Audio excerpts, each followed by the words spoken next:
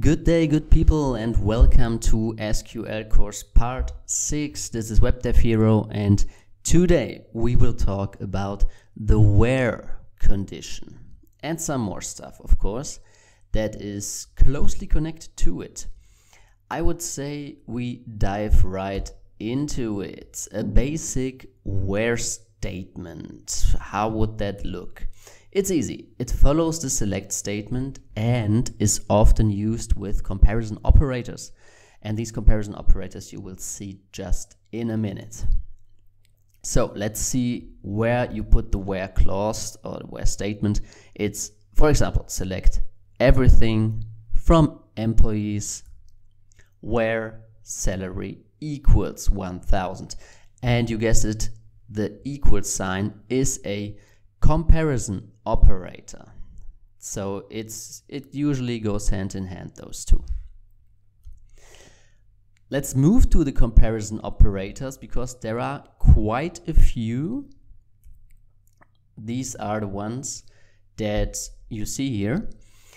We will not gonna be covering all of those because some are just not used that often. We will go through those that are used frequently and then you will see how this works. All right, okay.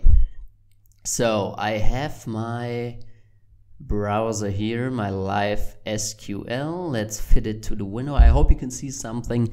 I zoomed in a lot. It should be good. So I commented out everything here. Let's start from the top. So you can select the first and last name from the employees table and look for everybody whose first name is John. Let's run this first and then go into the details, and you have 3 Johns in the employees table. What's important here? They are case sensitive, okay? It's important. So if I change this and put a small j in here, I will not have any more Johns left, all right? So this is important. It's case sensitive, and you put it between the single quotation marks. That's pretty much all there is to it right now. Case sensitive, bear that in mind.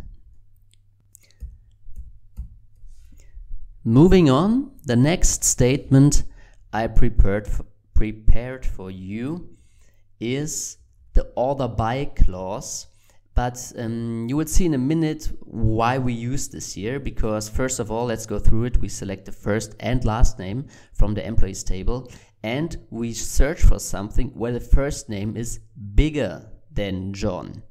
And no, it's not that if John is the biggest dude in the room that there will be no results from this query.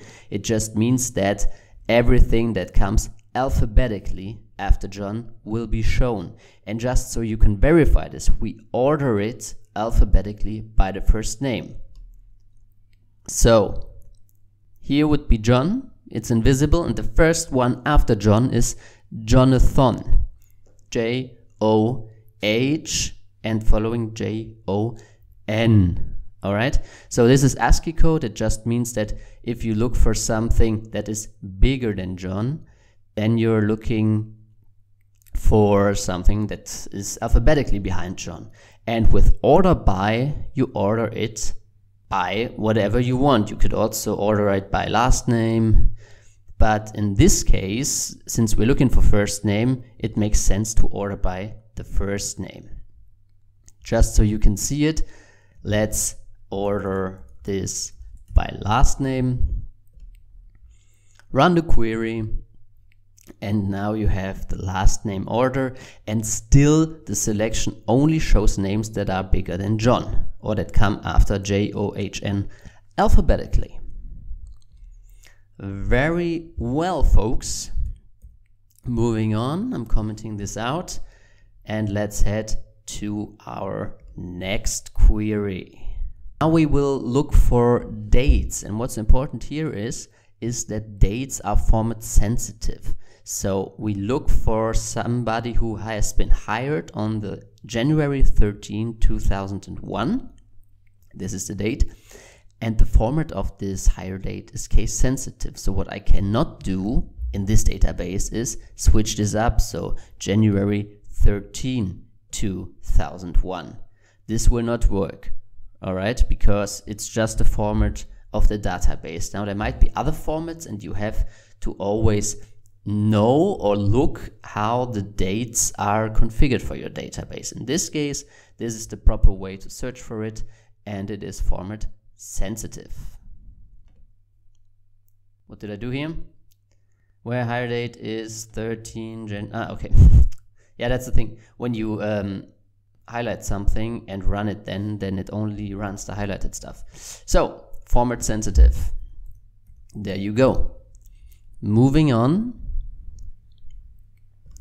to something else. And in this case, what we will do is we will go for dates and put the comparison operator, in this case the less than or the greater than. And this also just, it works with numbers, of course. It works with names like we saw with John, but it also works with dates. By the way, if you learned something until here, please subscribe to my channel. This would help me out a lot. And then you always see when I upload new tutorials. So here we go. Select the first name and the hire date from the employees where the hire date is bigger than the 13th of January 2001. Order it by the hire date. What do I get here? Well, of course I get everything and everybody that has been hired after January 13. Because like with John, I look for something that is bigger than, so in this case this means later than. And here I have all the people hired after January 13. And that's all there is to that. And again, you can order by whatever you want. Moving on. The in basically means that you have a set of values within the parentheses and you select everything that is within this data set. So in this case, I select the first name and salary, where the salary is 17 or 24,000, 17,000 or 24,000. And in this case, I have 3 people who match this condition: Stephen, Nina, and Lex. Don't get this mistaken with a range. So it's not from 17,000 to 24,000. There would be something different. It would be between. That's the cool thing about SQL. It's basically human language. And now let's execute this query. Same as above, only in this case we look for everything between 10,000 and 17,000. And here you have a lot of folks that match this condition. And we order it by salary, so you can see that it's correct. This is inclusive, so 10,000 is included in the condition, as is 17,000. If for some reason you want to order differently, because here we always start with the smallest and go to the biggest value, this is called ascending, you can make descending. This is the exact opposite. And what happens now is that we start with the highest salary and go down the chain down to 10,000. The opposite of descending is ascending, but this is default. So if I put ascending, I might as well not put anything at all, because this is default. All right. Very well. Moving on to our next example with wildcards. Sounds wild. And it is, because when we select first name, last name, and we look for a pattern like with regular expressions, maybe you've heard of that before, you look for a pattern. So for example, you look for anybody whose name starts with J, or in this case, you look for anybody, whose first name has an M and an A in it. This is how you would do it. Select first name, last name from employees, where first name like, and here you have two signs. For example, you have a percentage sign. This means 0 characters or 1 character or multiple characters. Let's execute this. And what we get is where first name like MA, we get Hermann, wonderful, Ismail. So here you see you have the M and the A and an undefined number of characters before and afterwards. Before 3, afterwards 2, and you have Ismail -2 and 2. Now if you want a specific number of characters before or after your condition, then you put an underscore. Okay, wait, let's see. So for example, if you just want Hermann, if you want 3 characters before the MA, what you would do is this. So 3 underscores, then MA, and then as many characters as they wish. And now you only get Hermann. 1, 2, 3 characters, MA, and then there's 2 N's, but there could be more or less. And these are called wildcards. You can chain those. You can say, for example, give me all the people where the first name has an MA in the middle and the last name has SC in the beginning. Let's see who meets this condition. It's Ismail Ciara.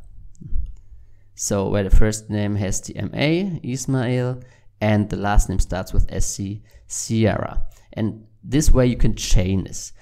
You could also not say and, you could say or. So either the first name starts with that or the last name matches this wildcard. In this case, Hermann comes back because Hermann matches the first condition, not the second, but the first, so he's back in the game. Alright people, that was a lot of input. I hope you could follow with the comparison operators. If you have any more questions, please let me know. Absolutely, I will answer the comments, and please subscribe to my channel, please like this video, and I see you in the next tutorial.